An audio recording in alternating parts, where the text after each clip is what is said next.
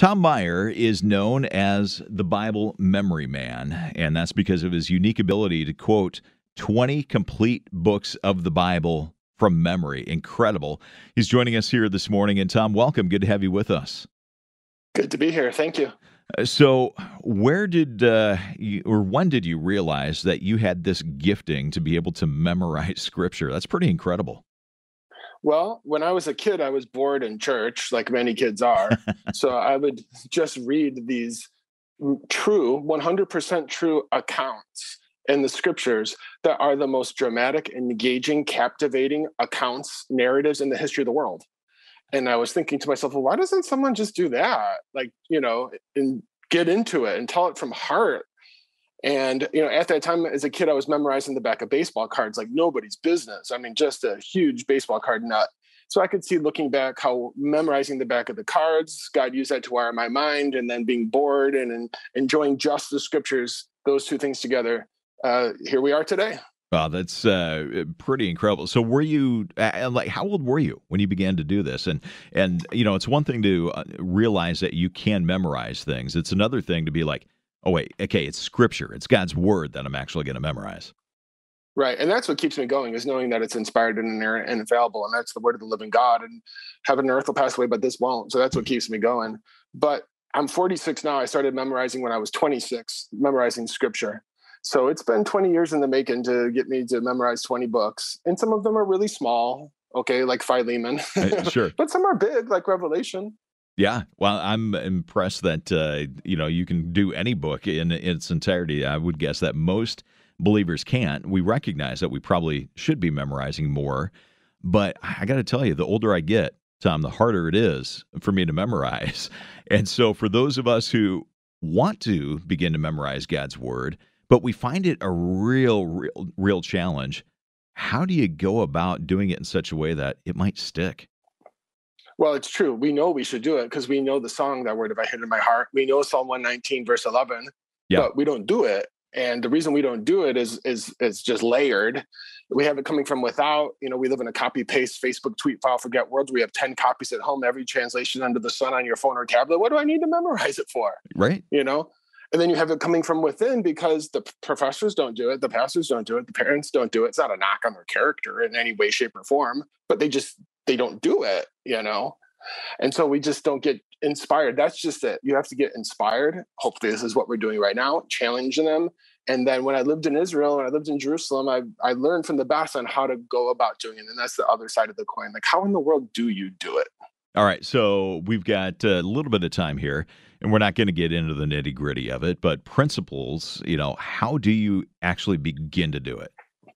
There's 3 different ways. Number one, and like I said, I learned from the best in the Holy Land. They know what they're talking about.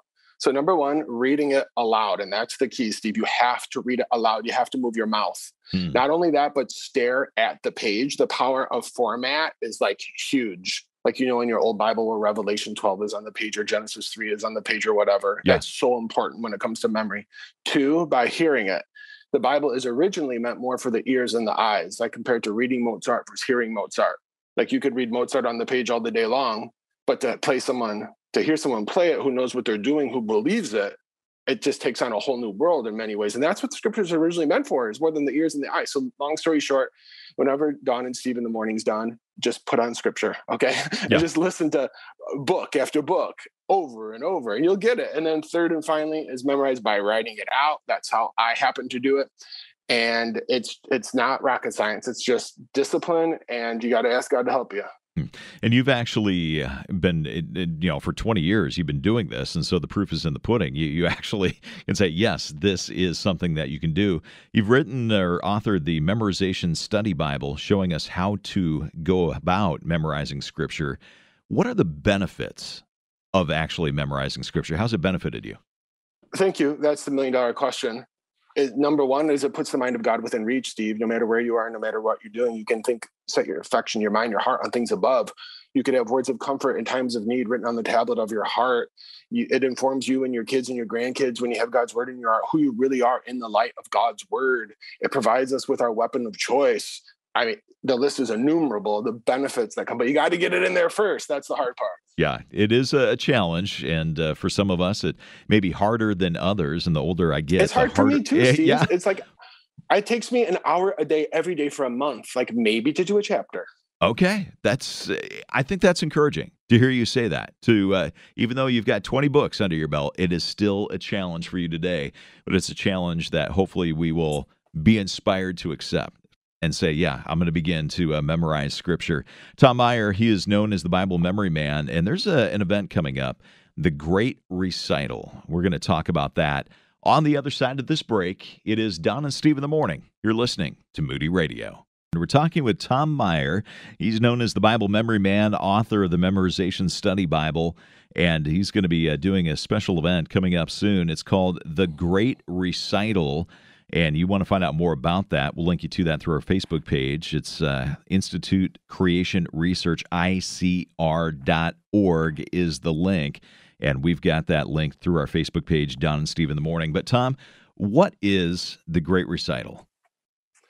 Well, as we may remember from Sunday school in the Old Testament, the ancient Israelites would have the word of God read aloud, wouldn't they? Every 7 years, a public proclamation of the word of God read aloud so that the nation would know what to do as individuals and as a whole, as a community, as a nation, so that they could continue to receive the benefits of the blessings of God. Obeying God's word equals benefits, blessings. So in that light, because they did that during Feast of Tabernacles, it says, and this week is the Feast of Tabernacles. So in that vein, in that light, we are going to do the entire, 7 of us, the entire New Testament, word for word from memory, right before the midterms. Wow. So, okay, 7 of you are going to be doing the entirety of the New Testament from memory, not reading. Word for word. Oh, wow. And so who are these other 6 people? I'm amazed. Well, I don't like to say collect, but collecting them the last 20 years that I've been out and about ministering, but God brings them to me too. The guy who's doing Matthew, I just got a piece of fan mail and he says, "My name's Scott. I'm a retired school teacher in Kokomo, Indiana. If you ever need someone to recite Matthew, let me know." And so, or meeting them in churches and stuff. So I put this team together. Look at Steve. These are just normal people. Okay. They're not polished actors who are used to memorizing scripts. These are normal people who love God, who love God's word, and who memorize it and who will speak it by faith. I love that. And, hopefully that is inspiring each and every one of us to become a little bit more serious about Scripture memorization. And you were talking about the benefits about that a moment ago. If you want to actually see this, be a part of that, when and where is the Great Recital occurring? Well, it's going to occur this week, Tuesday through Saturday, and it's going to be available live and in person at the Discovery Center in Dallas, Texas, or people could go to, like you said, ICR.org and get a free live stream of the event. It'll be from like 10 to 3 Central, Tuesday through Saturday. Like tomorrow, all we could do is Matthew and Mark because in 4 or 5 hours, because that's how long it takes to speak those 2 from heart. So it'll just be line upon line, word upon word, 27 books, 260 chapters, 8,000 verses, etc. of the whole thing. Wow. Very cool. And are you doing Revelation? Are you bringing it home? Yeah, I'm going to bring it home. I'm going to do the revelation of Jesus Christ, which God gave him to show his servants things which must shortly take place. And I'll do a couple other ones too. That's very cool. For those who do want to memorize Scripture, I think watching this could be a huge encouragement. Obviously, if you're not in Dallas, it might be a little challenging to do that, but ICR.org, and encourage you to go check that out tomorrow through Saturday at the Discovery Center is where that's going to be at. But go to the website, check it out, ICR.org. Tom, we've talked a little bit about the tips, listening, writing it down, just, reading it out loud as well. But for the person who says, okay, can I really do this, Tom? I'm 50, I'm 60, I'm 65 or 70. My brain doesn't work like it used to. I'm having a hard time. Is there really hope for me to memorize Scripture? Well, what if everyone listening, what if Steve gave you $500 a verse for every verse you memorize from now until Christmas? Do you think you'd get busy memorizing for $500 a verse? Of course you would. Yep. But how much more is the word of God worth than filthy lucre? So it just takes a little inspiration. It's like exercising, like working out at the beginning of the year. It's hard. It's tough. You don't want to do it. But after you do it for a while, you see results. It begins to begin, quote unquote, easier. And then once you see the benefits that come from hiding God's word in your heart, you'll say to yourself, why didn't I start this 20 years ago? It's just one verse a week. Yeah. Tom, what are the benefits that you personally have seen from doing this? Well, number one is that it no matter where I am and no matter what I'm doing, I can set my mind on things above. I become a better father, a better parent, or wait, those are the same. A better spouse. That's what I meant. A better friend, a better believer. Let this mind be in you, which was also in Christ Jesus. So you become more like the God you worship when you put his word in your heart and you think upon it and obey it.